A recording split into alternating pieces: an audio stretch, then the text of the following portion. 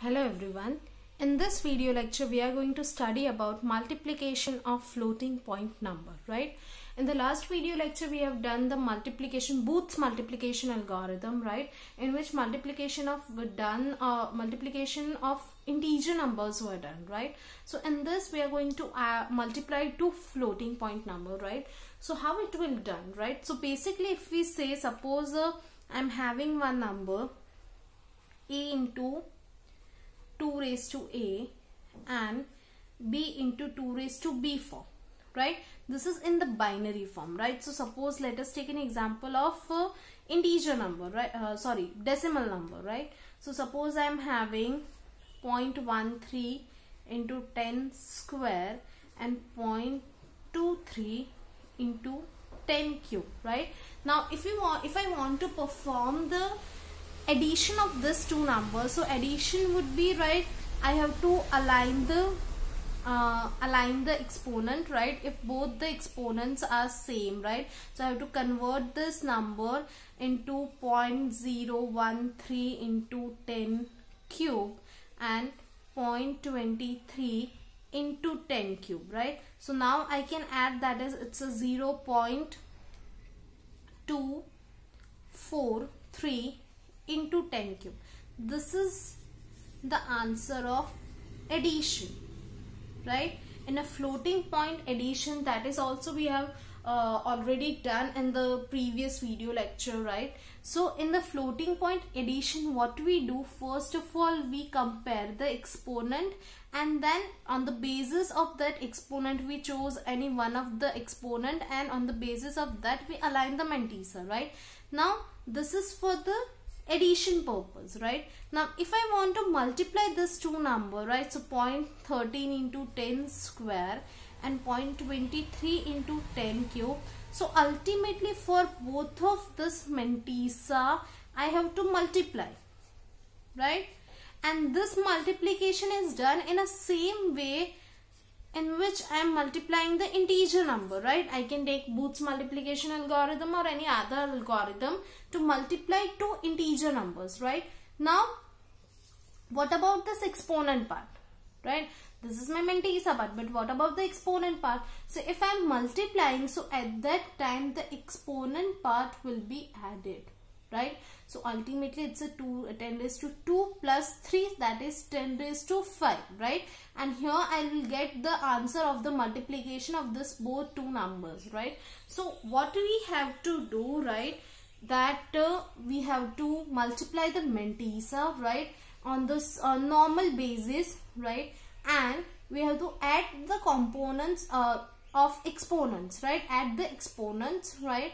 That is a basic thing, right? And one more thing, if one of my number is 0, right, any one of the numbers 0, if my a is equal to 0 or a b is equal to 0, then my result is 0 only, right? So what we are going to do, we compare it in a 4-step. First, that is check for 0, right? So any one of the, if my multiplier or multiplicand, any one of the either multiplicand or multiplier is 0, then my answer is directly 0 and we terminate the operation that time only, right? If they are not 0, then we are adding the exponents, right? So that in this way, so 10 raised to 2 and 10 raised to 3, 2 plus 3, that is 10 raised to 5, right? But actually this is in the decimal form. In a computer it will be done in the binary form. It will be in this kind of form, a into 2 raised to a and b into 2 raised to b, right? Then what we are doing, we are going to do multiply the mantissa, right? That is our basic algorithm which we have already seen, right? And then ultimately at the last we are normalizing the product. Whatever answer I am getting, I am normalizing that product, right? Now we'll see the flowchart of this. Now this is the flowchart of multiplication of floating point number, right? So what I am having, first of all, my multiplicand in BR register and my multiplier in QR register, right? Now what we are going to do, first of all we are checking for the 0, right? If multiplier or multiplicand, any one of them are 0, then directly the result is 0, right? So first of all we are checking the BR, right? If BR is equal to 0, right, then what we are doing, we are assigning the accumulator, that is 0, right? And terminate the entire process, right? That is end and my product is in AC, right? If my BR is 0, BR means my multiplicand, right? Then if BR is not equal to 0, then what we have to do? We have to check for the QR, right? Now for the QR, if again QR is equal to 0, right? Then again my answer is 0, right? And this will terminate the process.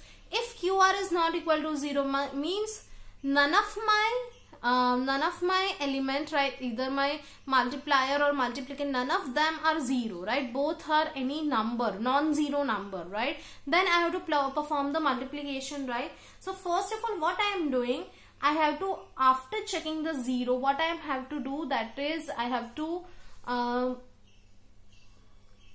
add the exponent, right? That is a basic thing, right? So suppose my exponent, that is for QR, my exponent is in a Q, right?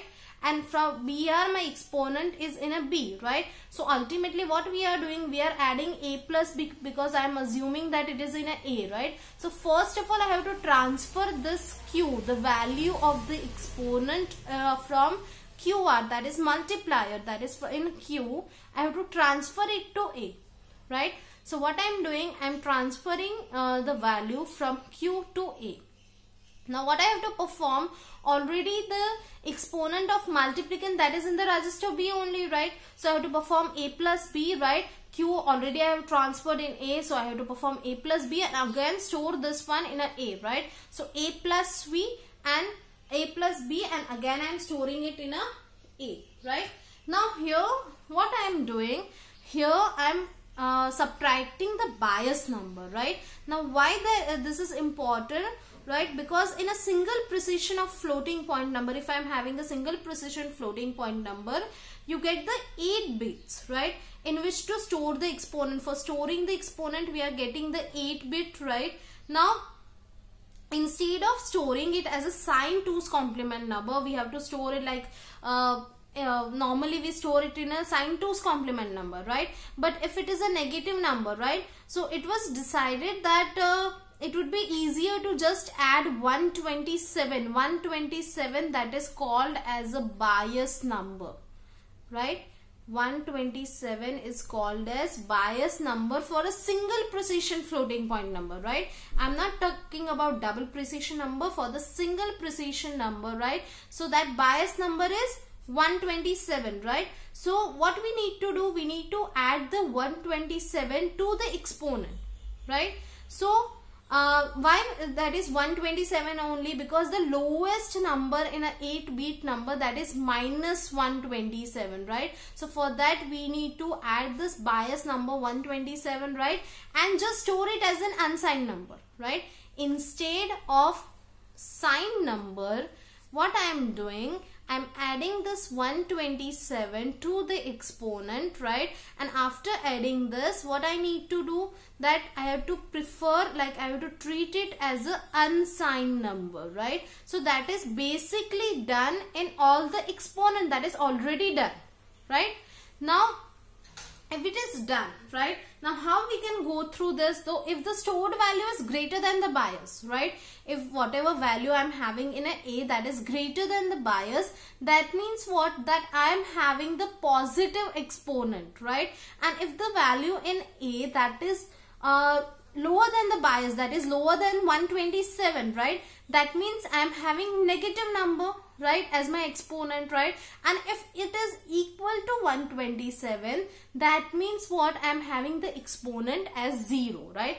Getting this? So if that is already done over here, whenever whenever it is stored in a system, in a computer system, the floating point number, whether it is a signed number, but we are treating it as an unsigned number, right? So for that, what we have done, what already done is 127 is added to each and every exponent, right, to treat it as a unsigned number, right? So what here what happened, that if I am adding two numbers, that means A is already having 127 plus whatever value it's having, plus 127, that is added in A, right? B is also having a data, whatever value it is having, plus 127, that is a bias value. right? Now if I add a plus b, if I do a plus b, that means the value of a plus the value of b plus 127 and plus 127. That means here we are getting double biased value, right? And that is not true. That is not true. For example, let us take an example that I am having 10 raised to 3, right? That is my a, 10 raised to a, and as a 10 raised to b, I am having 10 raised to 2, right? That means a is having 3, but to treat it as an unsigned number, that is 3 plus 127, that is 130, right? Then b, that is 2 plus 127, right? That is 129, right? Now if I add a plus b, right, that means what? That 130 plus 129, that is 259, right? That is 259. Now if I want to know the actual answer, that is actual exponent, so I have already added 127, so I have to subtract 127, right? So if I subtract 127 from here, that is 259 minus 127, that is 132, right? That is 132, right? But my actual answer is 5, right? So that is 127 plus 5. So this number I am having extra, right? Because as already I have discussed, that is it's a double biased value, right? So what we need to do, we have to minus one biased value, right? So a minus bias value is 127, so we are subtracting this 127 from a. That means already here a plus b 259 is stored in a. So before getting the answer, I am subtracting 259 minus 127, that is 132 as my a, right? So whenever I want the answer is 132. And if I want the actual answer, that is 132 minus 127, that is 5. And in this way, I got the correct answer, right? So this step is important, that we need to minus the bias, and this is the logic behind this, why we need to minus the bias, right? Now my exponents are ready, right? Already summation is done, bias are minus, right? So my exponents answer are ready, right? Now what about the mantissa, right? So multiply the mantissa here. Multiplication is done in a normal way according to any integer multiplication algorithm, right? You can use Booth's algorithm or any other multiplication algorithm of the integer one, right? So this is similar way, that is simply multiply mantissa, right? Now after multiplying the mantissa, right, we have to normalize the result, right? So we are checking a1, right, whether a1 is equal to 1. If the a1 is equal to 1, then my result is already normalized, right? If a1 is equal to 1, then my result is already normalized and I am getting whatever answer that is in a AC, right? But if a1 is not equal to 1 and if a1 is equal to 0, that means my result is not normalized, right? So I have to normalize it, right? So for normalizing it, what I have to do, I have to perform the left shift, right? SHL AQ, that means I have to perform the left shift, and if I perform the left shift, so with this left shift I'll get different answer in mantissa. So for that mantissa I need to subtract 1 from my exponent because I'm doing the left shift. If I'm doing the right shift, then I have to add 1 to my exponent, but here what I'm doing the left shift. That means I am subtracting minus 1 from my exponent, right? And at the end we'll get the product in our AC, right? Accumulator will hold the actual answer, right? I hope you all are clear about this floating point multiplication, right? Thank you.